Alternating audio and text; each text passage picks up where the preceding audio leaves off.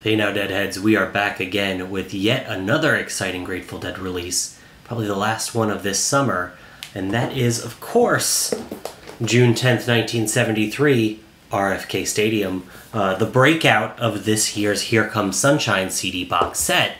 But before I get into what's inside the unboxing, then the typical review, I want to give you a little bit of a story. If you saw my last video talking about quality problems of Grateful Dead pressings, specifically ones that were sold from Dead.net, got a funny story for you. So about a few weeks ago, I was out in San Francisco for those last few Dead & Company shows at Oracle. I was out there with my partner, with my mom, a little family trip out to San Francisco.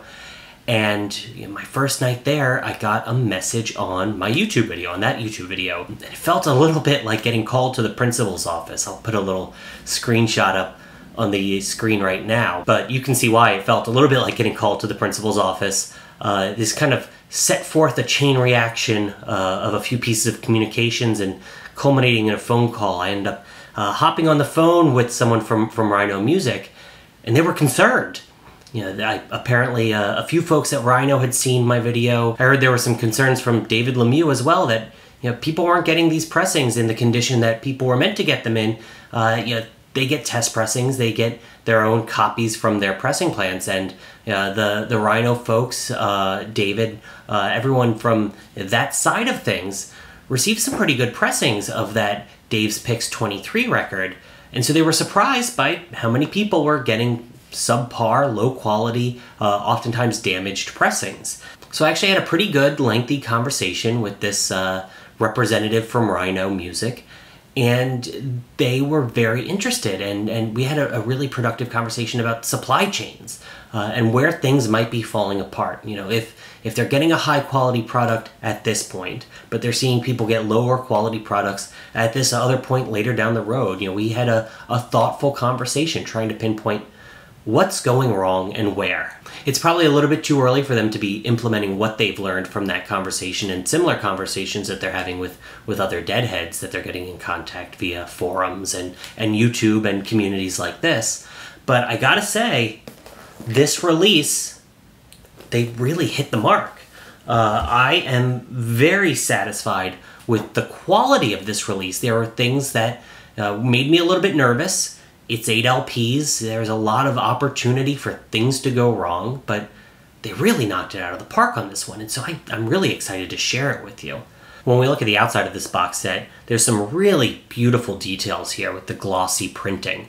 This is kind of just a special little touch that they've added. Didn't have to do it, but they did it. And it really, from the second you unbox it, you take the plastic off, it feels like a very premium box set, which it is. You can see that I saved here the Hype Sticker 8LP box set, 180 gram vinyl, limited edition of 9,000. Really exciting stuff, and of course it's mastered by Jeffrey Norman. That's how you know it's going to sound fantastic, like most of the Grateful Dead releases from the modern era, most of the Grateful Dead vinyl releases. Additionally, we have a sticker advertising the good old Grateful Dead cast. If you're not listening to it, do yourself a favor and give it a listen. Jesse Jarno and the gang are doing a fantastic job producing really wonderful stuff. This most recent season is about Watkins Glen Summer Jam, and then they're going to transition that into Wake of the Flood 50th Anniversary Edition. So exciting stuff there.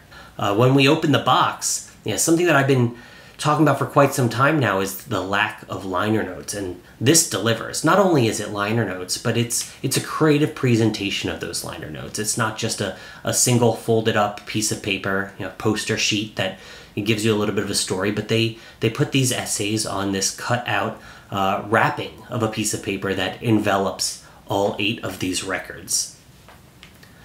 Now, as you might know, it's an 8 record box set spanning 3 sets of Grateful Dead music. That last set, they're playing with a few special guests, including a couple of the Allman Brothers. All of these records, all 8 of these records in my pressing that I got sound fantastic. Not a single flaw, not a scuff, not a scratch, not a dent, not a blemish on any of these records. Another thing that I had voiced concern about is these poly-lined black paper inner sleeves. I I actually went out and I bought a full 50-pack of these MoFi Original Master inner sleeves.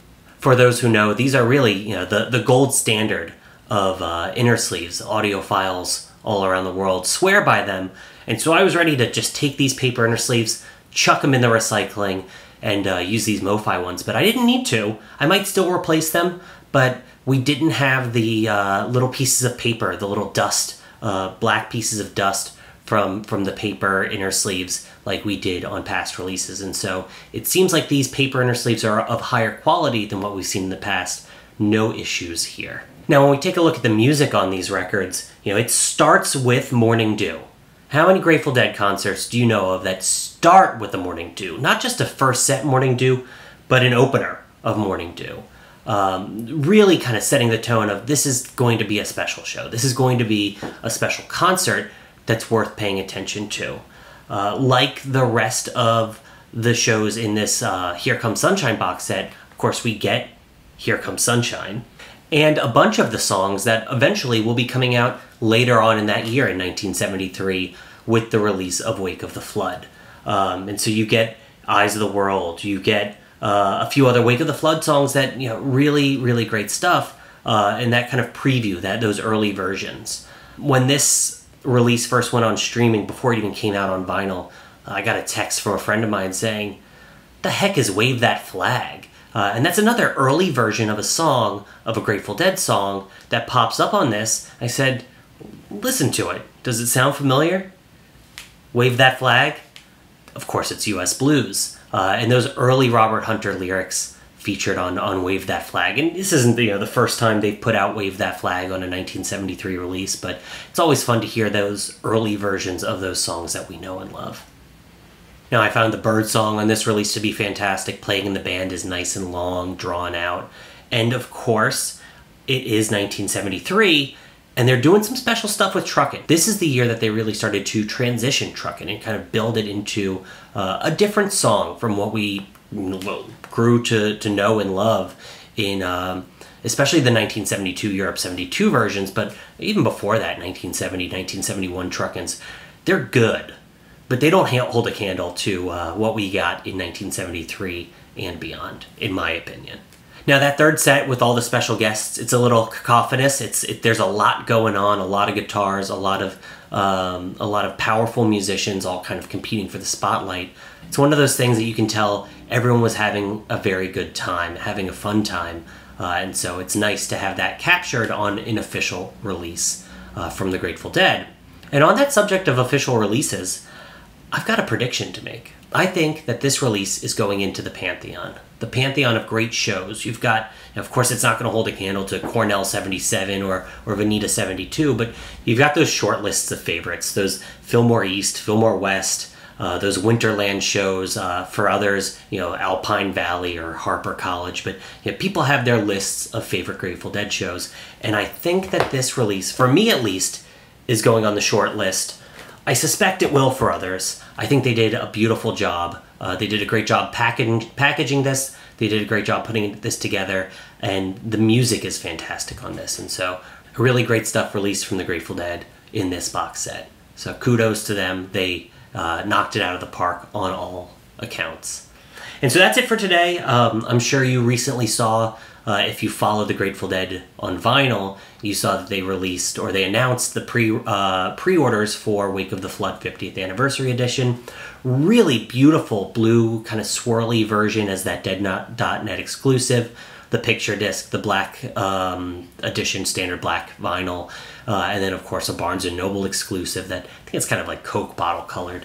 I don't really pick up those Barnes & Noble exclusives, but if you do, let me know down in the comments below why you love those Barnes & Noble exclusive pressings. But the full gamut, not a lot of merch. They often do a lot of merch with those 50th anniversary editions, and I'm kind of fine with no t-shirts. I do love that little bird logo. I don't know if it's a crow or a raven that's on the original LP on the label. But yeah, I'm kind of okay with no merch or the lack of kind of going over the top with Wake of the Flood. Solid album. I love the album.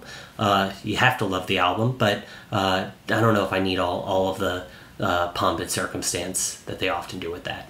So really excited about that. I think that's coming out in September. So of course we'll have an unboxing and a review video here as well.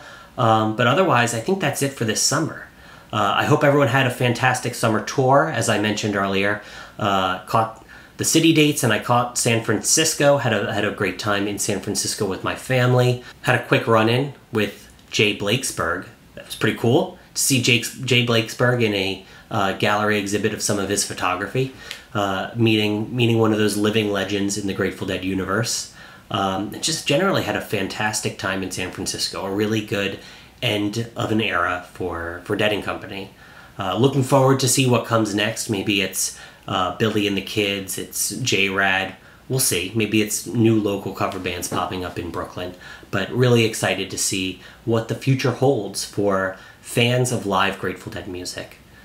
Well, that's it for today. Thank you very much for checking out this video. If you want to see more like this, if you want to see my Wake of the Flood video coming out in about a month, I guess almost a couple months now, please hit that subscribe button.